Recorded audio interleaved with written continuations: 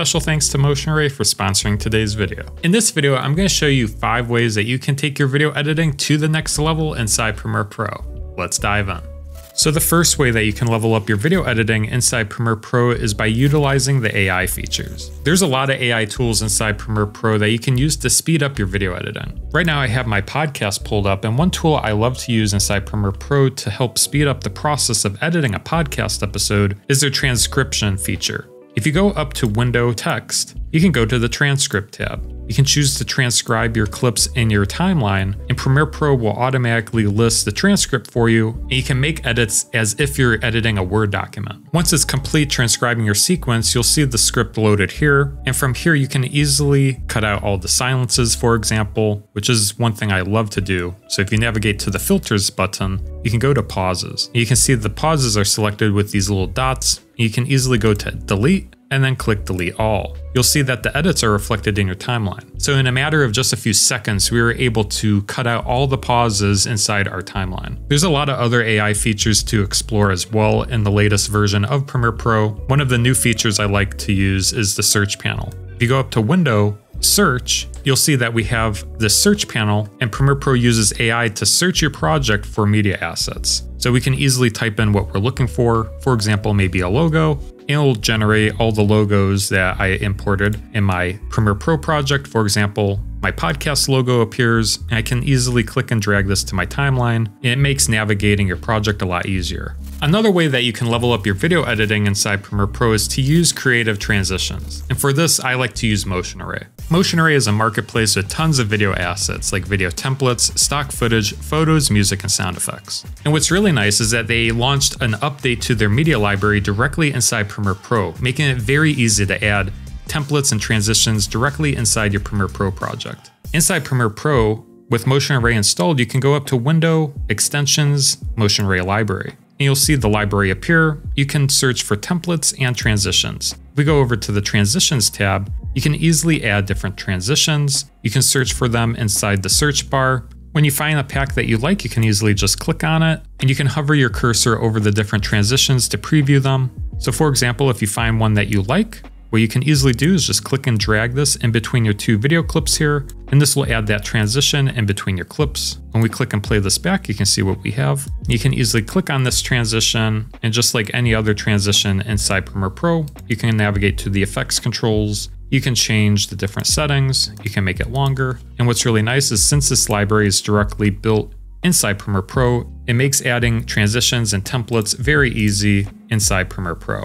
Now, in addition to creative transitions, you can add motion graphics as well. And for this, I still like using Motion Array's library. From the Motion Array library, you can navigate to the templates section. You have different filters that you can choose from. For example, you can choose typography and titles and search for some nice titles that you can add to your project. For example, here, maybe I want to add a lower third for my guest to introduce him. What I can easily do is just type in lower thirds. You can see lower third graphics populate inside the search panel. When I find a pack that I like, I can easily just click on it. But once again, you can hover over them to preview them. And when you find something you like, you can easily just click and drag this to your project to add the lower third. And it works like any other template inside Premiere Pro. You can easily click on it. We'll exit the Motion Array library for now, and we can go over to our Properties panel by going up to Window Properties. We can click and drag this Properties panel to the left here, and we can make our changes to our text. And with a few minor adjustments, we've added in our lower third text directly inside Premiere Pro. Now, another way that you can level up your video editing directly inside Premiere Pro is to add cinematic looks. And Motion Array is great for this because they have several LUTs that you can use to color grade and add cinematic looks to your footage. From the Motion Array website, we can easily go to the LUTs category, and from the filters on the left side, we can click on Cinematic. We can hover over the different thumbnails to preview how the look will affect our footage. And when we find something that we like, we can easily just click on it and click download to download it to our computer. And then we can install the LUT directly inside Premiere Pro. Inside Premiere Pro, we can switch our workspace from editing to color to bring up the color grading controls.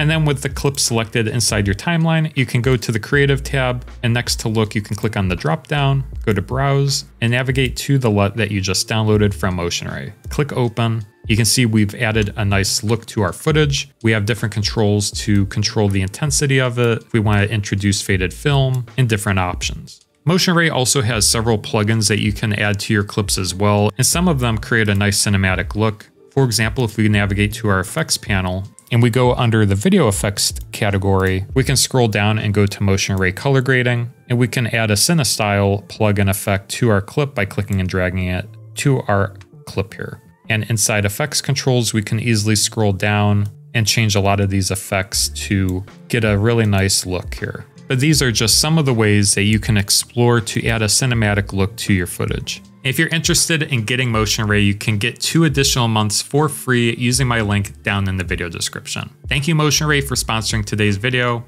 Now let's take a look at the next way you can level up your video editing inside Premiere Pro. So far, we've taken a look at visual ways to level up your video editing inside Premiere Pro, but let's now focus on the audio. There's several effects you can use to make your audio pop inside Premiere Pro to make it stand out and sound very clear. One of my favorite effects to use inside Premiere Pro is the parametric equalizer. Now, what I recommend doing is switching to the audio workspace. So if you go back up to the workspaces button, you can go to the audio. This will bring up the essential sound panel as well as the audio track mixer. Now, what's nice about the audio track mixer is that it applies effects to all the clips in your timeline. So if you remember from before, we have all these clips and you can add effects to individual clips. But since we've made so many cuts to our podcast episode, it makes more sense to add effects directly on the track itself. That way it's applied to all of our clips. So to do that, what you can do is click on this drop-down menu and you can see that we have the different audio tracks listed in these columns here.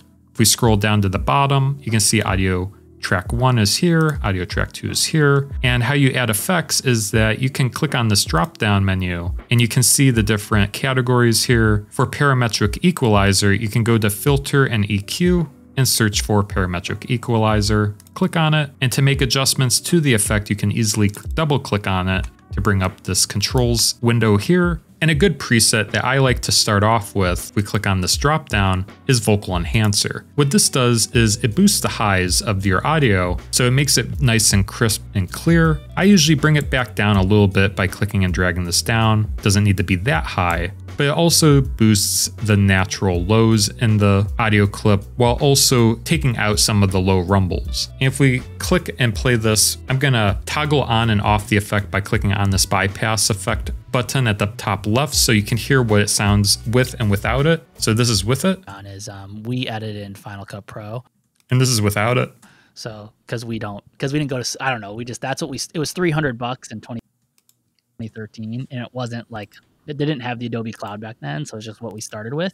So I think one of the things that always scared me was like, well, John edits someone. You can see it just adds some nice clarity to his voice. Now you may notice it's still a little bit low, and another effect I like to use is called Dynamics to bring up the audio. This is essentially a compressor effect, and to search for that, you can click on the drop down, go to Amplitude and Compression, and go to Dynamics. Once again, you can double click on this effect to bring up the controls, and next to compressor, click on the box, and this will enable this column here. And what you can easily do is change up the ratio. I usually do either 2 or 3. And then for the makeup down below, I usually add maybe 6 to 9. I'm gonna do 9 for this one. And you can also add a limiter as well. So if you want it to not clip, you can check on this box here and make sure that it doesn't clip past -6. And when we play this back, you can see that we brought up the audio quite a bit. We can expand our audio meters at the bottom right to kind of preview our meters here. If we have to edit something, or what if we have to transfer files? And I think the best thing to do if you're a business, I'll say business owner, then editor. If you're a business owner, So you can see that brings it up quite a bit. Now those are only 5 ways that you can take your video editing to the next level. If you're looking for other ways to get faster inside Premiere Pro, there's several tutorials on my channel. I will leave one that you might like linked right up there. Feel free to go check that one out. But that does it for this video. We'll see you guys in the next one. Take care.